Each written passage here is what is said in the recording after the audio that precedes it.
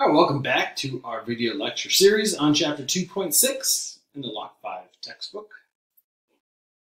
All right, this was the last slide we looked at, interpretation of a regression line.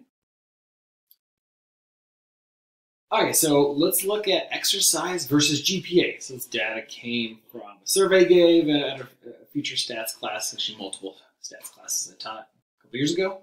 But are the hours of exercise per week and grade point average of students positively correlated?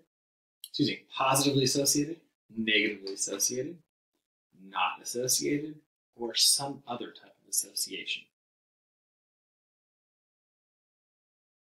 All right, so let's plot the line of best fit. Here we got the GPAs, 3.26 minus 0.0114 times exercise.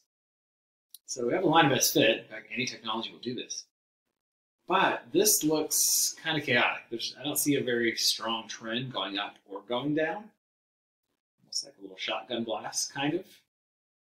I would say that this is not associated, or very, very little association that we're seeing between GPA and how much someone exercises. And that leads to the second regression, caution or warning. Computers or StatKey or whatever software you use will always calculate regression for two quantitative variables, even if they are not associated or if the association is not linear. The idea is always plot your data, I should say always visualize your data.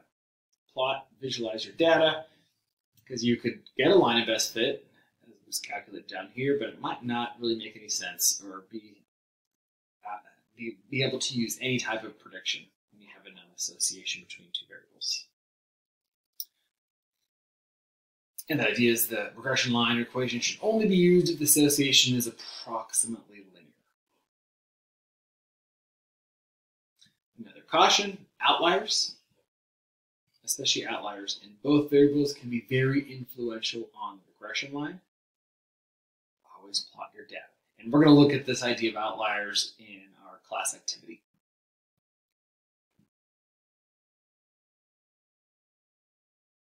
The higher values of X may lead to higher or lower predicted values of Y, but we cannot say that this means there is a causation, that changing Y will cause Y to increase or decrease. Again, this is a prediction, but going back to chapter 2.5, correlation, even if you have a strong linear correlation, does absolutely not imply causation.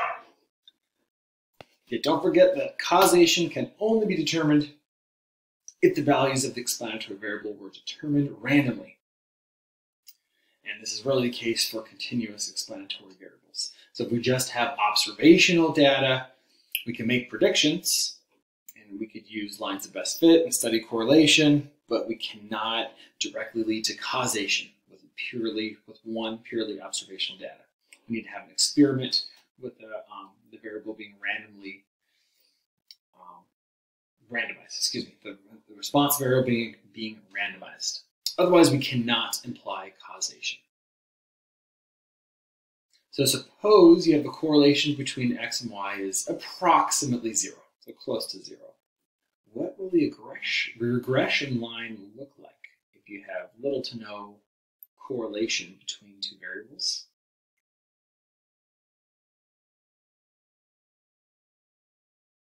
If that's the case, the regression line will be flat, approximately flat. I like to think about this as if the correlation is approximately 0, then the slope of the regression line will be approximately 0. We're going to have a slope of about 0.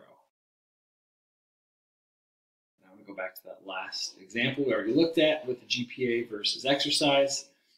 And sometimes looking at a graph isn't ideal because it looks like there's a pretty decent negative slope on this line.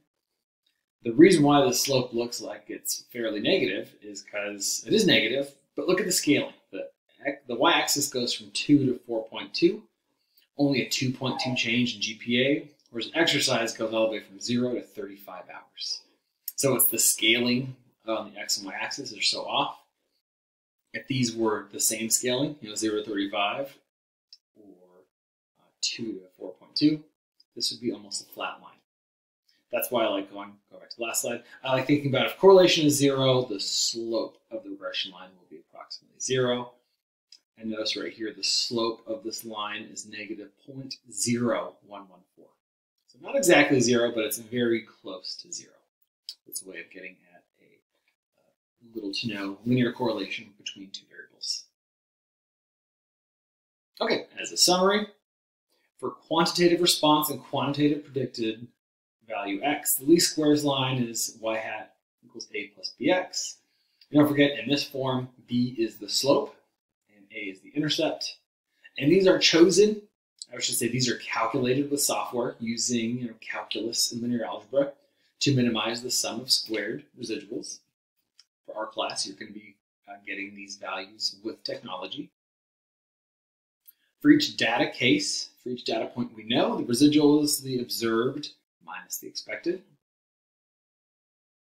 We rely on technology to give the prediction equation, also known as the least squares fit or regression line. And the slope is interpreted as the change in predicted response when the explanatory variable increases by 1. And keep in mind, there's nothing in here about causation, it's the predicted change.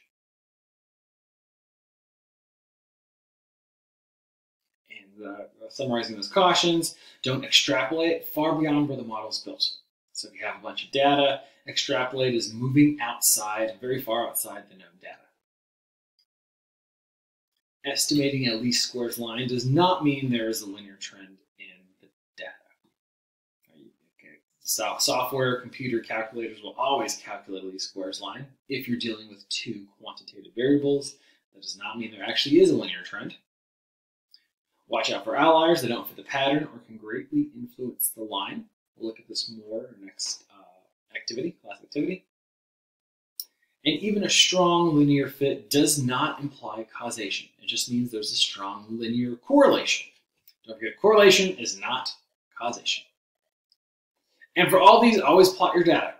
It's not good just to look at a line or look at an equation. You want to actually look at your data, look at that scatter plot, which I expect you to create with software, something like a StatKey or something else.